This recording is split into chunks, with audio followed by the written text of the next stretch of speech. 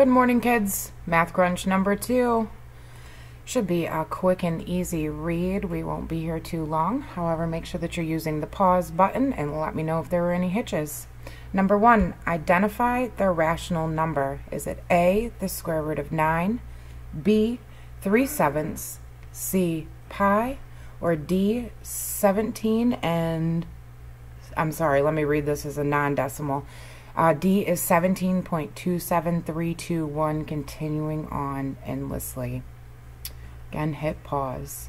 Number 2, identify the real number that is an integer but not a whole number.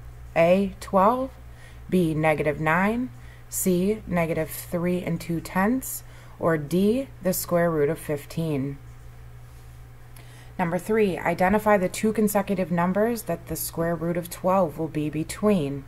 A, 12 and 13, B, 11 and 13, C, 2 and 6, or D, 3 and 4. Number 4, identify the answer to the cube root of -27. Is it A, -9, B, -3, C, 3, or D, 9? Number 5 is your first ERQ. An artist wants to frame a square painting with an area of 400 square inches. She wants to know the length of the wood trim that is needed to go around the painting. Determine the length of the painting. Explain your answer. Determine the length of wood trim needed to go around the painting.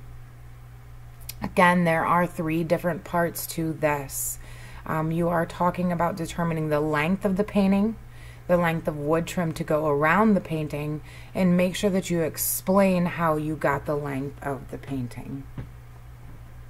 Number 6, explain the steps used to estimate the value of the square root of 23. Again, explain the steps used to estimate the value of the square root of 23.